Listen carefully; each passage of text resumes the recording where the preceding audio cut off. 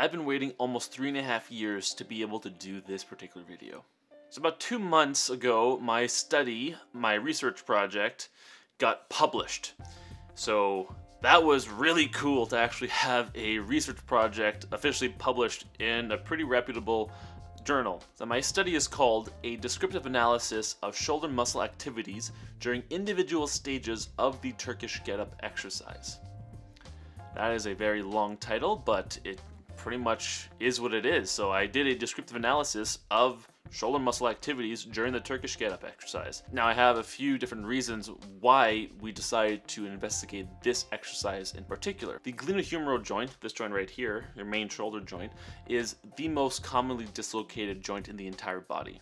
So in the health field and the fitness field, there's a lot of interest in finding exercises to really strengthen the shoulder to either prevent dislocations from happening or rehabbing a shoulder dislocation. Now there are many exercises out there that have been geared especially towards like the rotator cuff muscles to strengthen those and in turn help to stabilize the glenohumeral joint. So we have our banded external rotation exercises, internal rotation, external rotation. All of those types of things are great for strengthening your rotator cuff. Recently in the health and fitness world, there's been a shift in gearing towards using exercises that are very multi-planar and multi-joint, and the idea is that using exercises like this will help to transfer into more functional type of activities.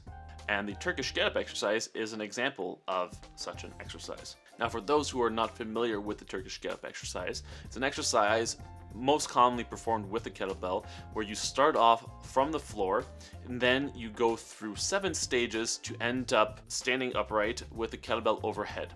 Then you perform those same stages in reverse. So those stages are you're laying on your back, then you go to the elbow press, then to the elbow support, then the hand support, then we go to the high bridge, the leg sweep, the half kneeling, to the standing. Then we perform all of those stages in reversed order, and that would be considered 1 repetition with the exercise. Now a lot of healthcare professionals and fitness professionals are using the Turkish Get-Up exercise with hopes of stabilizing the shoulder. Now that makes sense because a lot of the muscles that are involved or seemingly involved with this exercise are crossing the shoulder joint, so theoretically any one of those muscles can help contribute or not contribute to stabilize the shoulder.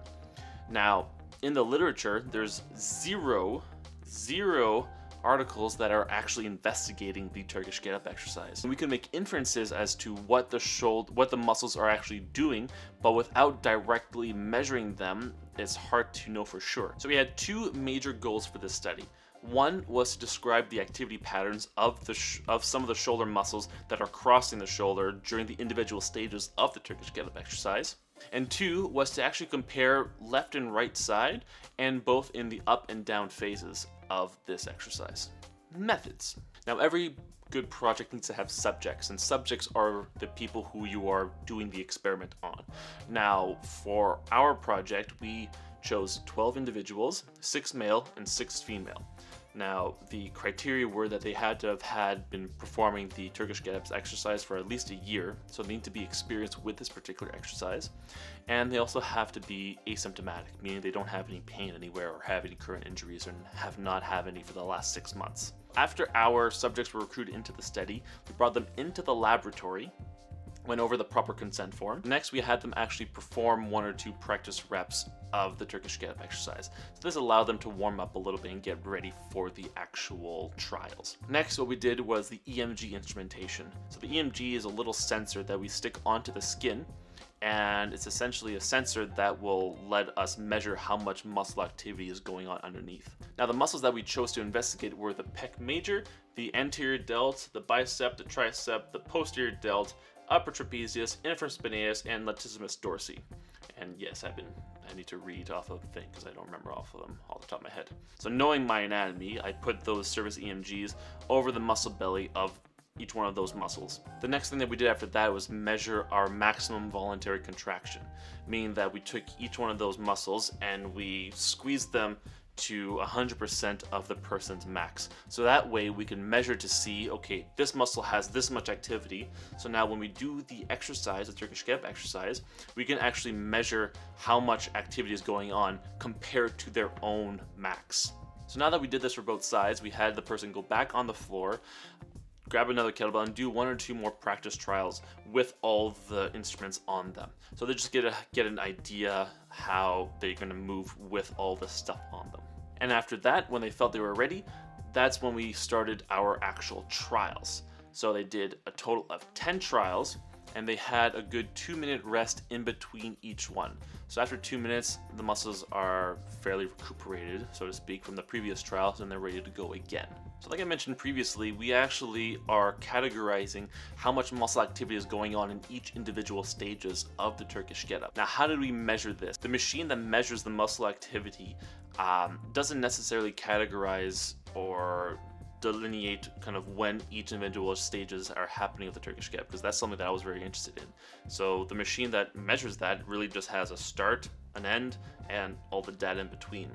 Now, because I wanted to figure out what was going on in each individual stage, what we did is a time sync video, meaning that I took a video recording of each one of the trials and synced the video to the data being collected at the same time.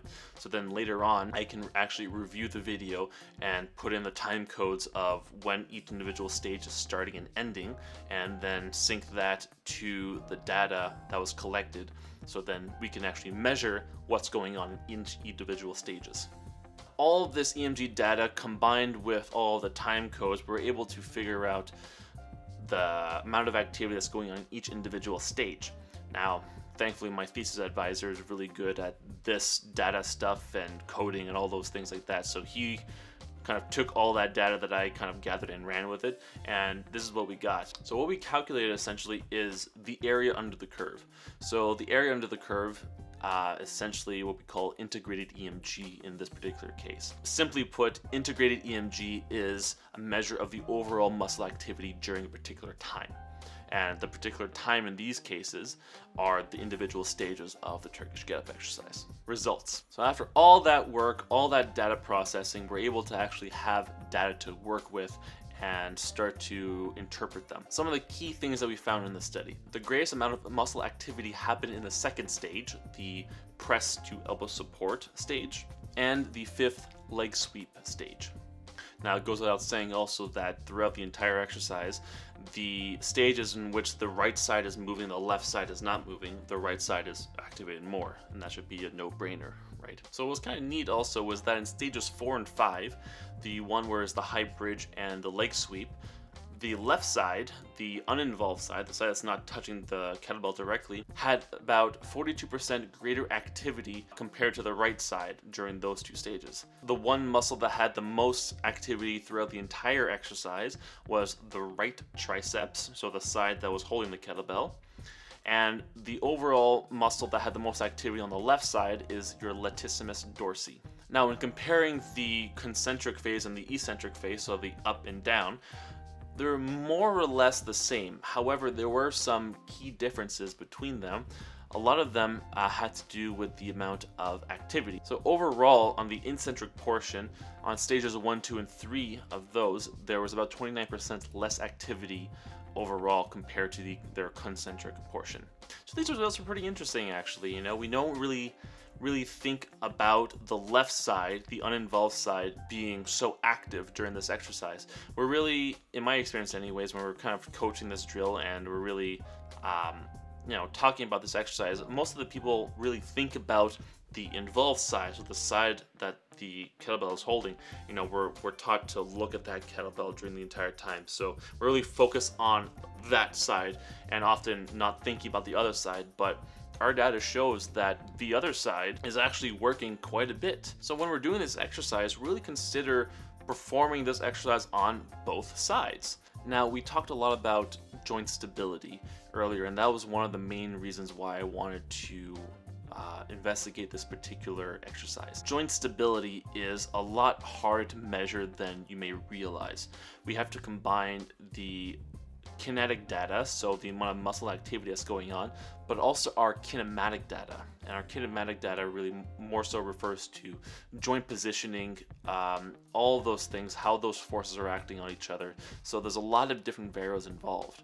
Now, with our particular study, we only had the means to measure the kinetic data, so the amount of muscle activity that's going on. Kinetic data is a great starting point to give us a really good idea of what muscles are activating in what quantities and in what stages of this exercise, but unfortunately without that kinematic data, we're not able to certainly address the subject of joint stability, because we're missing another piece of the equation here.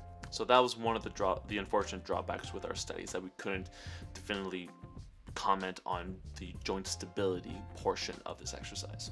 Now, comparing some of our data from the Turkish get-up exercise to other exercises for, let's say, rotator cuff, and we actually know how much activity is going on in those muscles, those comparisons can be useful if we're really trying to be specific on a particular muscle group. Those comparisons can be useful if the objective is of a particular muscle group for a particular purpose, such as rehabbing a muscle strain or rehabbing after an injury or strengthening a particular muscle. Making direct inferences between different exercises can be difficult without the corresponding biomechanical information and kinematic data, essentially. So take that into consideration as well. But it might be interesting to still, using your good judgment anyways, implement some of this exercise in addition to or taking away from another exercise, so that we are now training the shoulder in a more functional manner versus just a isolation exercise. Like I mentioned, we have some limitations in this particular study because we don't have our kinematic data. We're just not able to measure those.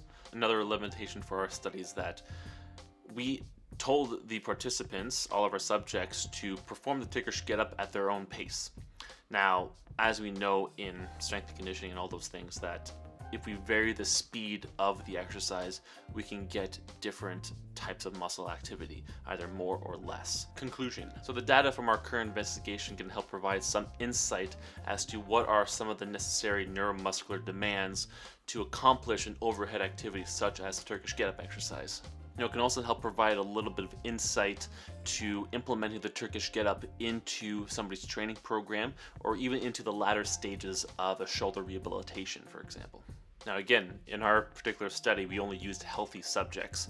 So any health professionals out there who want to use this exercise with your patient, please be aware, use your good judgment, and based on this literature, it's feasible to use this in the latter stages of rehabilitation of a shoulder injury. But again, please use your good judgment when you're doing this with your patient.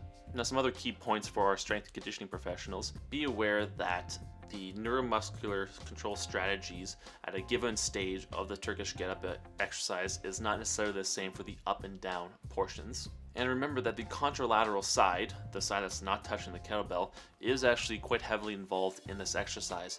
So really consider training both sides when implementing this exercise with your clients. So that's pretty much it. This took a lot of work to do this exercise. I really have a brand new appreciation for researchers who do this stuff every day. And I can tell you that this stuff is really, really hard to do. So if you like this video, got something out of it, please hit the like button. I would really, really appreciate it. Please subscribe to my channel. If you want to read this full text, I put the link in the description below. You can go on the journal's website and actually read the article for yourself. So until next time, take care.